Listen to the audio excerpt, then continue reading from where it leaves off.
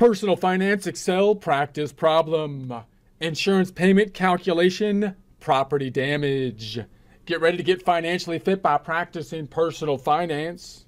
Here we are in our Excel worksheet. If you don't have access to the Excel worksheet, that's okay, because we'll basically build this from scratch. If you do have access, there's 3 tabs down below: an example tab, a practice tab, and a blank tab. The example tab, in essence, being an answer key. Let's take a look at it now. We've got the auto insurance policy. We're imagining some kind of accident happening, us doing the calculation, focusing in on the property damage this time, as opposed to the bodily injury damage. The second tab has some pre-formatted cells, so you can work through the practice problem with less Excel formatting. The third tab, the blank tab, is where we're going to do that Excel formatting as we go, starting with just the information on the left-hand side. If you don't have this worksheet, you can just build it. I would start off by selecting the whole sheet, right-clicking on everything, and formatting the cells. I usually go to currency to start with, bracketed numbers, no dollar sign, no decimals, and I'm not going to do that here because I already got it set up, but that's where we would start.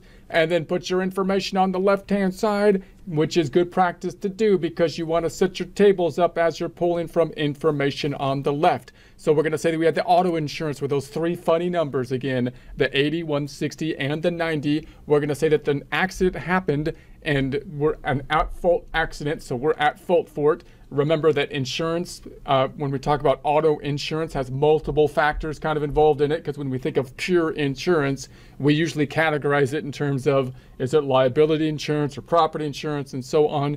When we talk about auto insurance, then we're talking about those other kind of categories of insurance under the hood, so to speak, of the auto insurance, because they're all kind of related to the car. So this time we're focusing in on the property side of things. So these 3 numbers we'll talk about shortly. We're at fault, but no one was hurt, so we don't have any bodily injuries. That's usually the bigger one, or the more risk is involved there, because clearly if someone has medical issues, that could stack up a lot, quickly.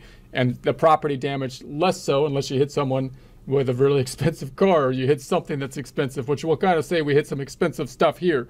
So we're going to say that we caused property damage. Now we're going to be the one at fault. If the other person was at fault, then clearly, hopefully their insurance would take care of it. But we're going to say we didn't even possibly hit a person at this point in time, or another car. Maybe we hit a fence and a store or something like that. We ran into a store or something at night or something like that, and no actually person was injured, thank God.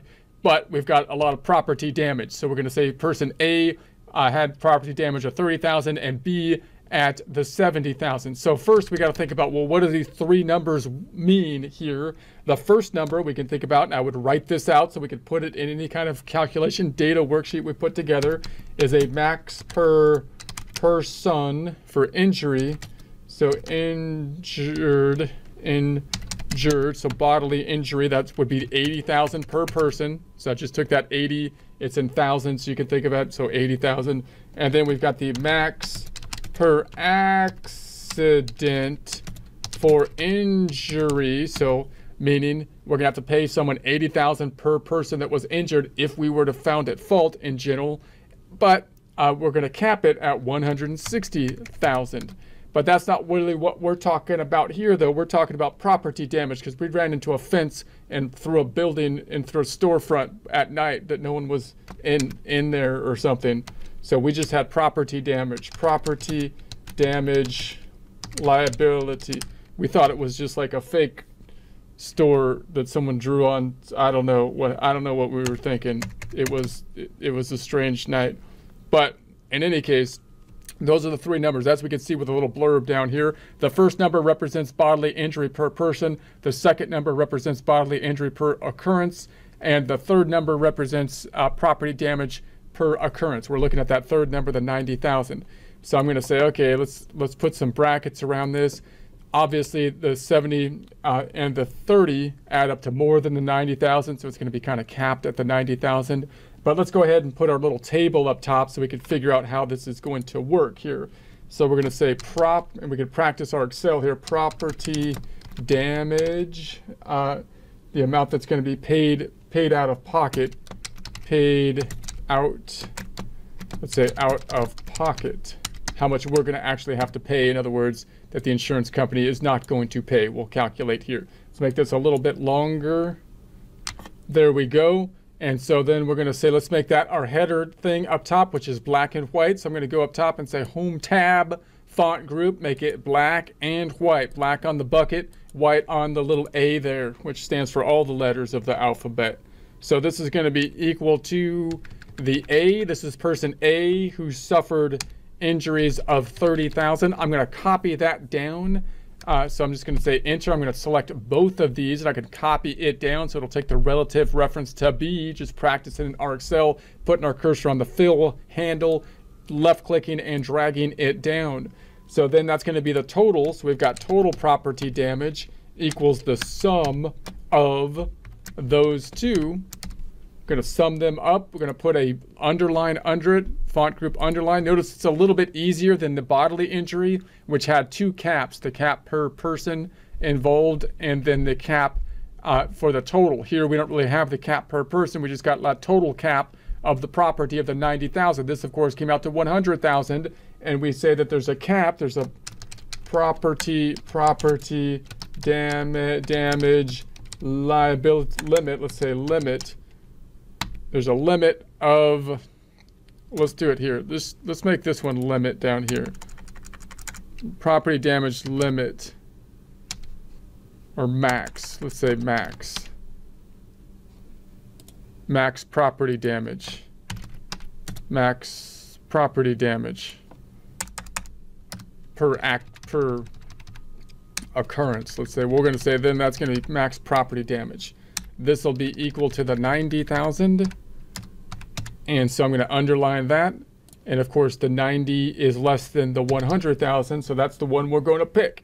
So we're going to say this is going to be the then amount. This is the insurance payment.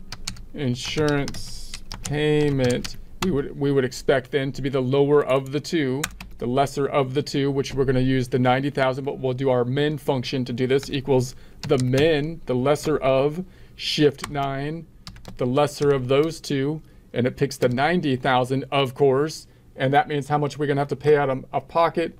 So amount paid from pocket, the amount that we would have to pay over and above that would be the 100,000 minus the 90,000, or the 10,000. We could put an underline there if we so choose, possibly a double underline down here, double underline there. Let's put some brackets around this, make it border blue, font group, brackets, and we're going to make it blue as well, as has been our custom. Now, just to play with this a little bit further, you might say, well, what if I can't pay the 10,000? What if someone got in an accident and there's property damage of the 100,000, but the insurance only pays 90,000? How much is going to go to A and B, right? You would think, I would assume that it would be looking something like this. You could do a ratio calculation, right? This would be a common method that you might try to use in a situation like that. You'd say, okay, well, this first person has 30 divided by the total of 100,000. And if I make that a percent, number group percentifying it, and the next person had the 70 over the 100,000, making that a percent, percentifying it, underline here. And then I'm going to say, well, that adds up to, of course, 100%. We make that a percent. And so you would expect then that if you were to get the 100,000 total payout here, I'm sorry, if you only got the 90,000 that was going to be received. So if I say, well, if they only get the max of the 90,000, let's say this 90,000 and 90,000, then you'd say, well, maybe we'll take 30,000 of the 90,000, and then maybe we'll take 70,000 of the 90,000, underline that, font group underline, which would come up to the sum of the 90,000. So you might say, well, if they can't get the other 10,000, what would the insurance company do? They'd have to allocate, you would think they'd allocate in some rational way, but just to give an idea of how you might do an allocation method like that. It's a very common kind of technique. Let's go up here. Let's make that a border blue.